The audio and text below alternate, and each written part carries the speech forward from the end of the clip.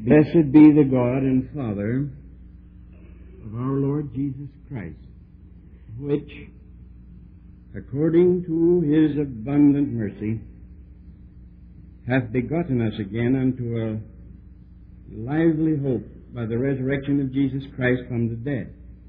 Last week, I talked on this, blessed be the God and Father of our Lord Jesus Christ. Today, I would speak on according to his abundant mercy. Now, Peter, just before he said, according to his abundant mercy, had blessed God, the Father of our Lord Jesus Christ. Now, we find there was a clear reason for the outburst. He blessed the Father because the Father had blessed us. If the Father had not blessed us, we could not possibly bless the Father. And if we had not been begotten again unto a living hope by the resurrection of Jesus Christ from the dead, there would be no possibility of our blessing the Father. So he said, blessed be the God and Father of Jesus Christ, because he hath begotten us again. And he begot us again out of his abundant mercy. Now I have pointed this out in order that we might see that there is always a clear link between one truth and another in the Bible, that if an apostle breaks out into a doxology, he wasn't simply having himself a spiritual time. Look what went before, and look what follows. And you will find there were clear, logical reasons for the doxology. And it is always so with New Testament Christians. The Spirit-led life is a clear, logical, and rational life. I must repeat what I said last Sunday night in a different context, that you and I must have the courage that belongs to our sound Christian faith. And we must stop this ignoble apologizing and cease to take this whipped spaniel attitude out in the world. There is no reason why we should, like a paddled cocker spaniel, look sad and dreary and apologetic and cringe and crawl before the world. The world has nothing we want, and we have no cause to apologize to the world. We are believers in a faith that is as well authenticated as any solid fact of life. And what we believe and the links in the chain of evidence are clear and rational, so that instead of apologizing, we should boldly assert, if we believed in ourselves and in the faith we hold, with the fanaticism that the communist believes in his devil-inspired doctrines, the church could go off the defensive and go over to the offensive. Communists never apologize. Christians always do. And that's why we're where we are. I'm glad that Brother McAfee had the ecclesiastical courage to announce and join in singing a song that's an Easter song. I think that it's time we rescue some of these great songs from one Sunday a year. Give them back to the church where they belong. The church has a right to rejoice. Christ the Lord is risen today, and our sun sets in blood no more. Marvelous imagery, marvelous scriptural imagery that Wesley wove into that hymn. And if we half believed it, we'd go off the defensive and go over to the attack. And so instead of crawling before the world and apologizing in the low, subdued tones before the learned world, we would frankly and boldly assert that Jesus Christ is risen, and what are you going to do about that great fact? I say that Peter blessed the Lord God, but he wasn't simply letting himself go like an old lady in a camp meeting. There were particularly sound theological reasons for saying, "Blessed be the Lord." He blessed him because he had begotten us again, and because it was through his abundant mercy that he did it. And the hope he had begotten us to was a living hope, not a dead one. I point out that the Spirit-led Christian life is not according to whim or impulse or caprice.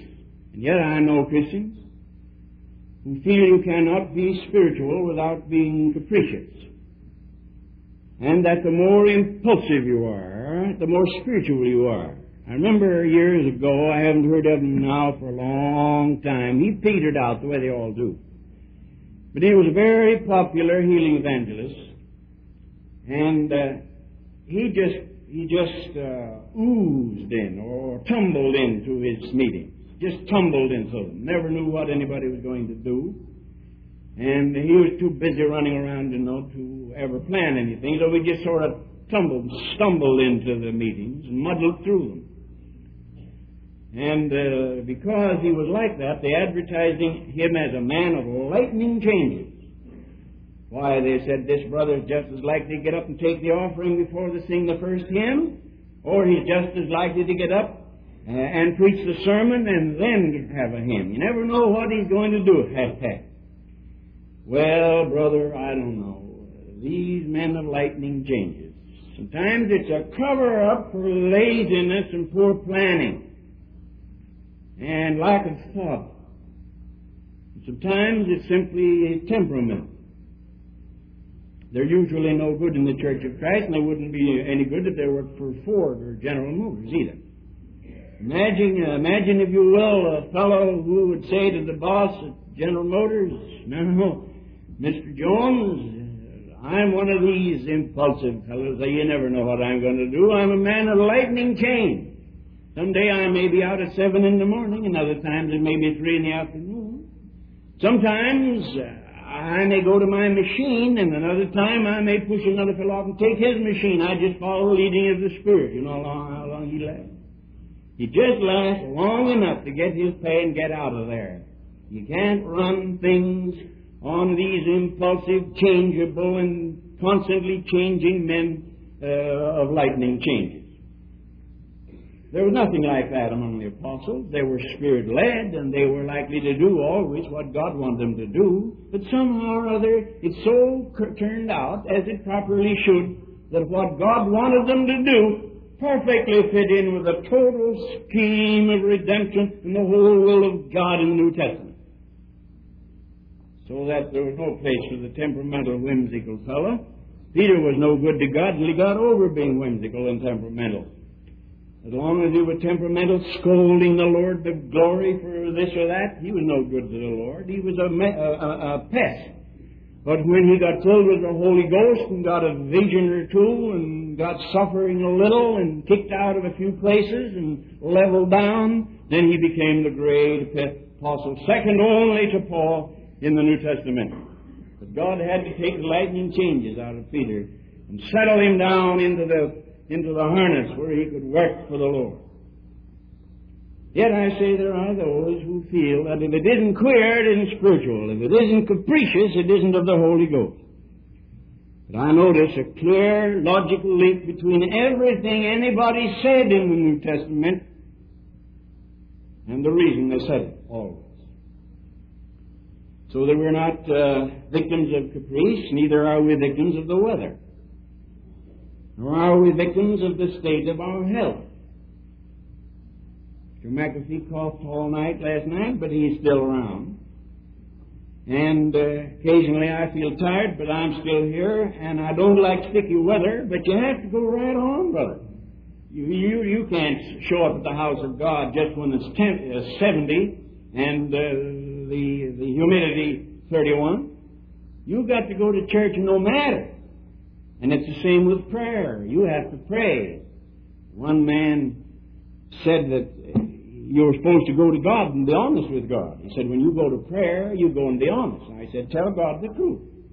One other man said, when you go to prayer and you feel that the whole thing bores you, he said, don't hide it. Tell God frankly, God, I'm bored with this whole business. He said, God will forgive you and bless you and straighten you out and get you started right. But the main thing is, be honest and pray no matter whether you feel like it or not. So that was the way Christians did things. They weren't victims of moods, and if you knew the whole truth, there are very few Christians whose moods are entirely up on a high level and sustained level. Sometimes people come to me and they say, Brother Tozer, could I call me up and say, could I have a half hour with you? Usually it turns out to be an hour and a half to 2 hours, and I say, sure, come on over. So they'll come over. He'll say to me, Brother Tozer, I believe I'm a spirit-filled man. I've been filled with the Holy Ghost. I'm all on the altar. I'm consecrated. But there's one weakness I'd like to have you tell me how I can correct. I don't always have the same degree of feeling and spirituality. Sometimes I'm up and sometimes I'm a little down. And there doesn't seem to be always that high level. What can I do about it? And I say, I wish you would tell me, because I don't know either. And I haven't read a biography that I can think of, unless it was Francis of Assisi. I might accept him, but outside of him, I don't know any honest Christian that ever can get up and say, I live at consistently high level. I fly at an altitude of 16,000 feet all the way. Now, if any of you would get up and say, Mr. Tozer, I have lived for 19 years now and never have ceased that high level.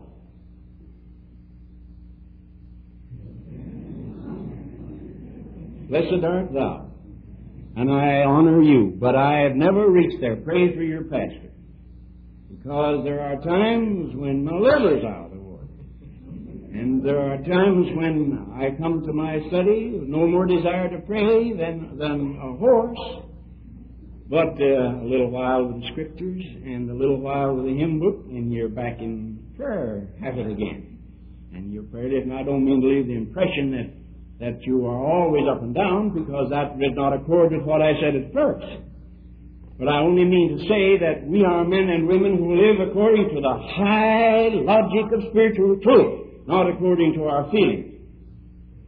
The old writer talked about what they called a frame, F-R-A-M-E.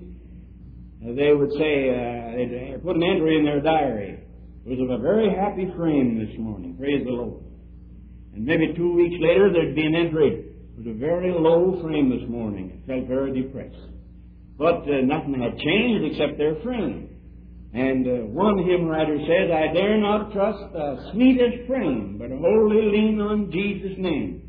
And I've gone before audiences now and again and said, now please, anybody know, stand and tell me. I'll give you a minute to tell me. What does the writer mean when he says, I dare not trust the sweetest frame, and I've never found anybody that knows? Well, we say it a little differently. We say frame of mind. It's the same thing. Say, oh, he was in a happy frame of mind this morning, wasn't he? So she was in a very sad frame of mind. And the writer says, I dare not trust the sweetest frame of mind, but wholly lean on Jesus' name. So you see, brethren, you and I live according to a holy, high spiritual logic, and not according to shifting frames of mind. Amen? Now that's very unspiritual doctrine. Some people don't like that. They say, oh, you got to be blessed all the time. Happy, happy, happy, happy. But if they would just quit lying and tell the truth, they'll have to admit there are days when they're not so happy as they were the day before. But don't let it get you down. Just read your word and pray and sing a song and take the means of grace, and you'll be as happy today as you were yesterday. Now, it says here, and this is what I want to really get at, according to His abundant mercy. Whatever God did and whatever He's doing is according to His abundant mercy. And we have the adjective abundant here to modify the word mercy. It describes God's mercy. And you know that word abundant comes from a Greek word which at least has these associated meanings. It means the largest number. It means very large. It means very great. It means much, and it means many. Now, it can mean all of those things. According to His largest number, His very large, very great, much, many mercies, God has begotten us again. And I'll give you a note here on that word abundant, that everything God has is unlimited. That is, God being infinite, everything about Him is infinite, which means that it has no boundary any place. Now, that's hard for you to think. I remember I preached on the infinitude of God here one time, and only one man, and that was Brother Kramer, came down, congratulated me, and told me he'd gotten my sermon. But so far as I know, everybody else just wrote that one off. But you and I need to get hold of that, and even if it hurts your head, you need to get hold of that. It's good for you to know that God's infinite, unlimited, boundless, with no posts anywhere saying, this is the end. There's no such posts in the universe. God Almighty fills it and overfills it, and He is infinite and unlimited. So that we do not need any enlarging adjectives. When we say God's love, we don't need to say God's great love, although we do say it. When we say God's mercy, we don't need to say God's abundant mercy, though we do say it. And the reason we say it is to cheer and elevate our own thoughts, not to tell that there is any degree in the mercy of God. There are no degrees in the mercy of God. There couldn't be, for God is degree-less, limitless, and infinite. Therefore, when you say God's mercy, you're talking about that which is so vast that the word vast doesn't describe it, because it has no limits anywhere. Its center is any place, and its circumference nowhere. Now, these adjectives are useful when we talk about earthly things. We talk about the great love of a man for his family. We talk about little faith, or great faith, or much faith, or more faith. We talk about wealth. We say he was a man of considerable wealth.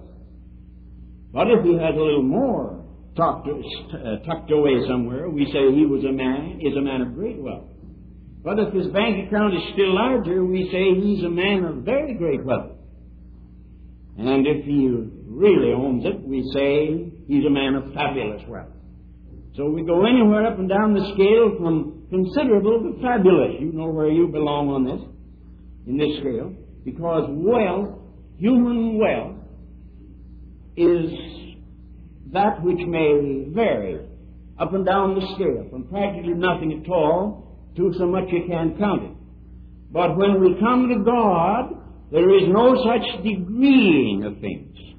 When we say that God is rich, God's riches, we include all the riches there are. God isn't richer or less rich or more rich. He's rich. So He isn't more merciful, less merciful. He's merciful. For whatever God is, He is in fullness of unlimited grace. But you say, then why does the word abundant occur here? Why did it say His great love wherewith He loved us? Those adjectives are put in there for us, not for God. It was in order to elevate our mind to the consideration of the vastness of the unlimited mercy of God that Peter said it was abundant. Now, God's mercies are equal to God. And for that reason, all comparisons are futile. God's mercy is equal to God. And if you want to know how merciful God is, then you will know. Just see how great God is, and see God, and then you'll know how merciful God is. I remember Brother cop telling us, missionary to Africa, telling us about a deacon in the church in Congo. A great big fine fellow. And he, of course, had the job of disciplining the converts.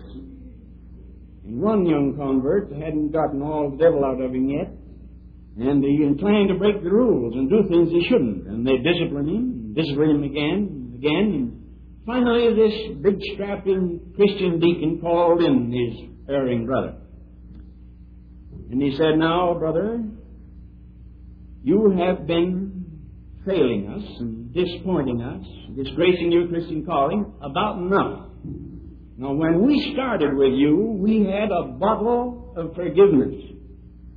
But I'm here to tell you, young man, that bottle is just about empty.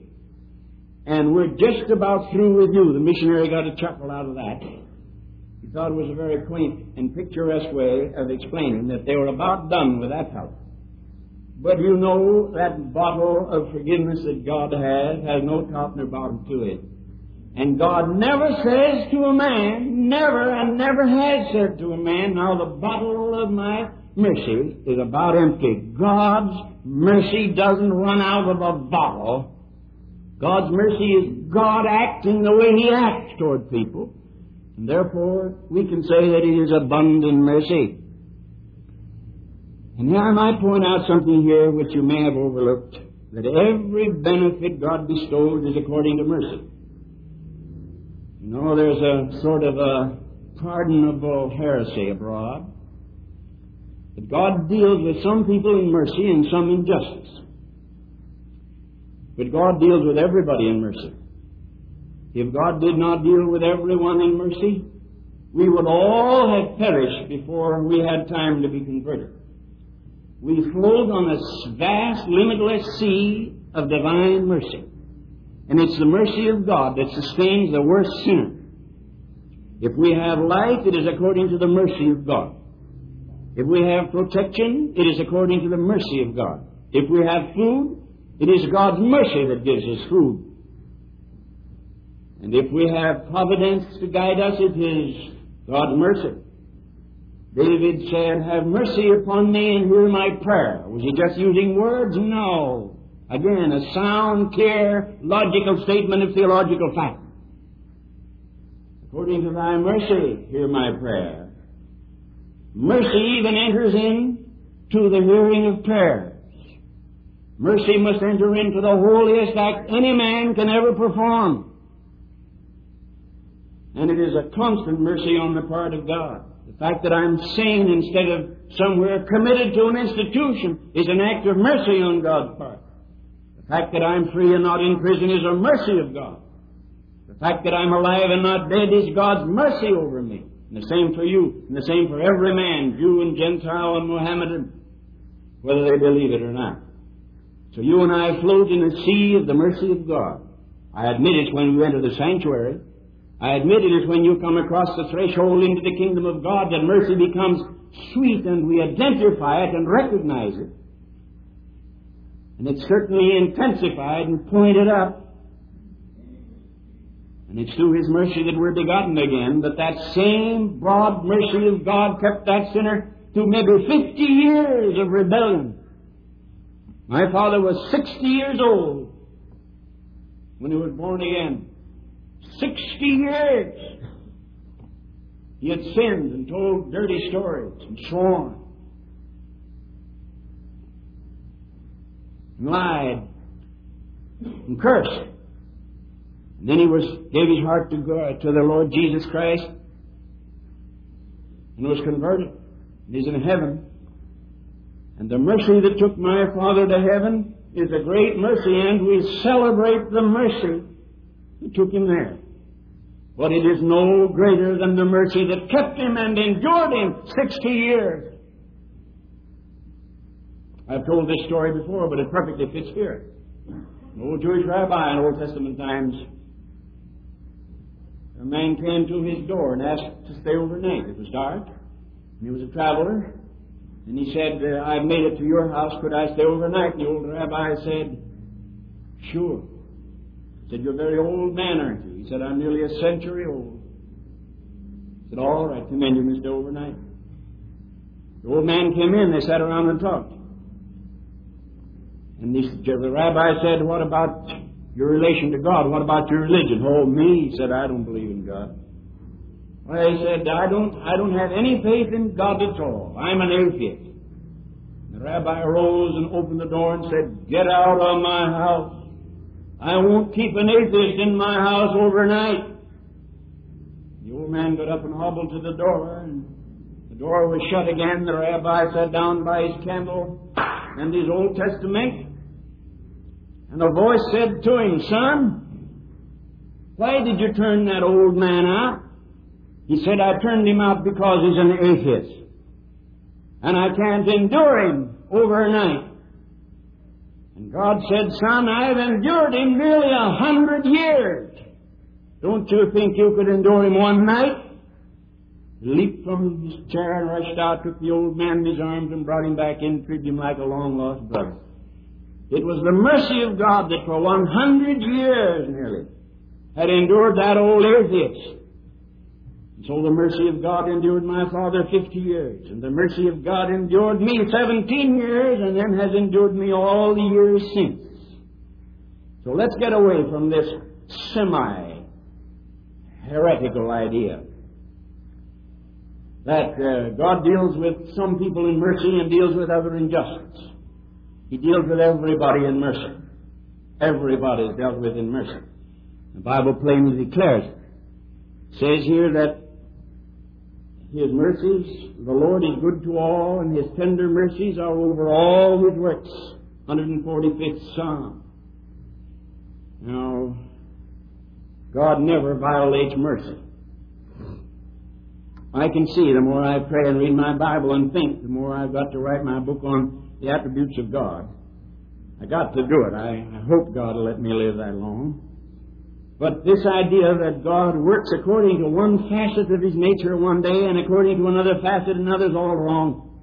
God never violates any facet of His nature. When God sent Judas Iscariot to hell, He did not violate mercy. And when God forgave Peter, He did not violate justice. But everything God does, He does with the full protection of all of His infinite attributes. So when a sinner, though he'll live to be 100 years old and sin against God every moment in his life, he is still a partaker of the mercy of God. He still floats on the sea of mercy. And it is from the mercy of God that he's not consumed. And now there will be a day when the sinner will pass out from the realm where God's mercy supports him. And he will hear a voice, depart from me, I never knew you, ye that work iniquity. And hell will be the just desert, justly apportioned of those who refuse redeeming mercy. But there has been a providential mercy that has kept the sinning man all his lifetime. So we Christians, we didn't come in through the door of mercy and then live apart from that door. We're in the room of mercy, and the very sanctuary is a sanctuary of mercy. And God has had mercy upon you all your life, sir.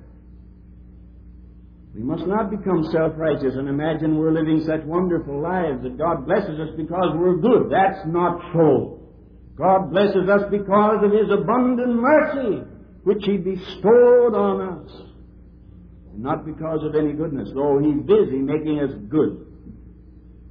And I do not believe that even heaven itself will ever permit us to forget that we are recipients of the mercy of God. The very angels that burn round the throne are there because of the goodness of God. The very seraphim with their 6 wings are there because of the goodness of God. So you and I will never be permitted to forget Calvary. A little old morbid song says, lest I forget Gethsemane, lest I forget dark Calvary, but there's a modicum of truth in it at any rate. We must never forget that we live because God's merciful. We are recipients of the mercy of God. I'm here this morning because God's been merciful to me, not because I'm a good man. Although God wants His people to be holy as He is holy, He does not deal with them according to the degree of their holiness, but according to the abundance of His mercy. Honesty requires us to admit this. I pray that we may all be perfectly honest and admit it.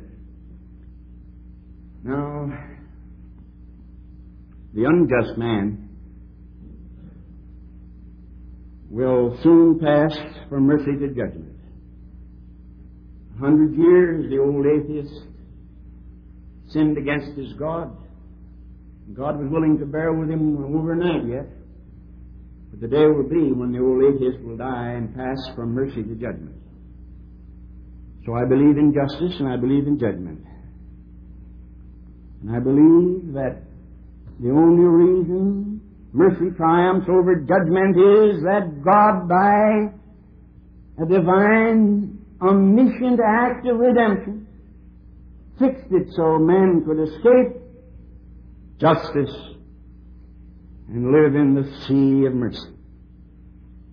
The just man, that is, the man who believes in Jesus Christ and who was born anew and who's a child of God, lives in that mercy always. The unjust man lives in it now in a lesser degree, but the time will come when he'll not stand in the judgment, nor sinners in the congregation of the righteous. For the Lord knoweth the way of the righteous, but the way of the ungodly shall perish. So the unjust sinner, though he's kept by the mercies of God, kept from death, kept from insanity, kept from disease, kept a lifetime through the mercy of God, yet he'll violate that mercy, turn his back on it, and walk into judgment. And then it's too late for the man. For the ungodly shall not stand in the judgment. But in the meantime, you and I stand in the mercy of God. So remember, when you kneel down to pray, don't do like the man who went to the altar. He said he got down on his knees. He was under terrible, blistering conviction. And he had learned the 10 Commandments when he was a younger fellow. He got down on his knees there and he began to talk to God about his sins. He had them numbered. I mean the 10 Commandments numbered. He said, now, Father, now, God, remember, I admit I have broken number 1, number 4, number 7. Remember, Father, I kept number 2 and number 3. Number 6, how foolish, how unutterably foolish. We should go to God and dicker with Him like that. We should go to God like a storekeeper and portion out our goodness. I'd rather follow old Thomas Hooker, the old Puritan saint. He came to die and he'd been a man elevated way above the average in his spiritual life and holy living. They said, Brother Hooker, you go to receive your reward. No, he said, I go to receive mercy. And Brother Hooker went out, although he rated high up in the level of holy men. He went out not to look for his reward, but to look for still more of the mercy of God. So, blessed be the God and Father of our Lord Jesus Christ, who according to His abundant mercy. Oh, I think that's about enough. The sun shines on the just and on the unjust, and we float along in a glorious, shimmering sea of the limitless, boundless, infinite mercy of the Lord our God. How wonderful is God's mercy. I remember years ago I preached on the text, Thou, God, forgivest sin. Thou art a God who forgivest sin. And I didn't know it, but a woman was present. And some long time afterward, she told me. I got it somehow through a letter, telephone conversation, or some way. She said, that night, as you repeated the text, Thou, God, forgivest sin. So that night I believed God, and my sins were pardoned. And I'm a Christian now. And what could I say more than this? Thou art a God of abundant mercy. So don't look in at yourself, look away. Fenelon said, trying to straighten yourself up and fix yourself over, no, it won't do. Come as you are. With this I close. Paul Rader told about the artist. He wanted to paint a picture. For some reason he had in his head to paint a picture of a tramp, a real tramp, a bum off the street. We're talking about all the time down here in Skid Row. So he went to Skid Row and he hunted up the most disreputable, run down at the heel, straight, dirty, disheveled, ungroomed bum that he could find. And he said, I'd like to have you come to my studio. I want to paint you. His face brightened up. His old baggy, blear-eyed took on a new light and said, you mean you want to put me in a picture? He said, yeah, I want to paint you into a picture. Would you come? He said, yeah. How much will it mean to me? Well, he said, I'll tell you, I'll give you a good fee. He said, I want you to come several times. He said, I'll tell you what I'll do. I'll give you $25 now, and here's my address. You show up there tomorrow morning, and I'll tell you what to do. Next morning, the doorbell rang, and the artist went to the door.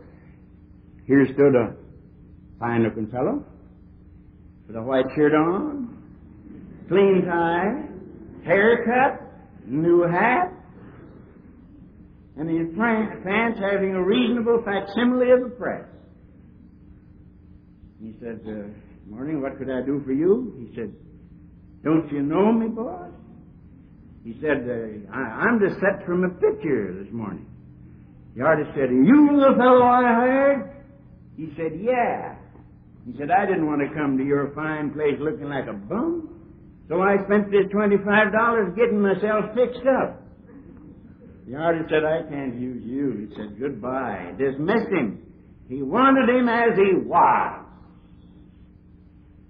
Two men went up into the temple to pray, and one said, here I am, God. I'm all fixed up. Every hair is in place. And the other one said, oh, God, I just crawled in off of Skid Row. Have mercy upon me. God forgave the Skid Row bum and sent the other man away hardened and unforgiven. Blessed be the God and Father of our Lord Jesus Christ, who according to his abundant mercy has begotten us again. So come just as you are, friends. God will show you what to do. He'll straighten you out.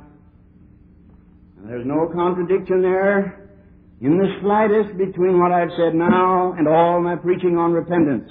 For God does require repentance, as I've said many times. But that's something else again. And when the human spirit comes to God feeling that it's better, more acceptable, it automatically shuts itself out from God's presence. But when the human spirit comes to God knowing that anything it gets will be mercy, then repentance has done its proper work. And God will forgive and bless that man, take him into his heart, and teach him that all God's kindness is through mercy. You go out on the sidewalk, mercy will let you stand there. You greet your friend with a sane mind and a clear voice, mercy gave you that. You go sit down to a good meal, mercy gave you that meal. You rest on a nice soft couch this afternoon, take a little, mercy gave you that. You get up and go to your work, mercy did that for you. We're all recipients of the mercy of God. The Christian knows it and has taken that mercy and used it, so to speak, to assure his abundant entrance into the kingdom of God. The sinner is a recipient of God's providential mercies too. But he tramples it under his feet and prepares himself for an endless hell. Which are you doing? Father, we pray. Bless thou this truth. O God, thy mercies are abundant. Are not thy mercies full and free, and have they not, O God, found out me? We thank thee for thy mercies, thy many, abundant, full mercies. Now we pray that thou wilt help us to lean back upon thy mercy and trust and not be afraid, hate sin and love righteousness, flee from iniquity and follow after godliness. But always know that in all that we do. Mercy is around us like the air, underneath us as the earth, above us as the stars. And we live in a merciful world to serve a merciful God. Live and swim and move and have our being in the abundant mercies of the triune God. Graciously grant us, we pray Thee, properly to understand this and to apply it to our hearts. And we'll give Thee praise.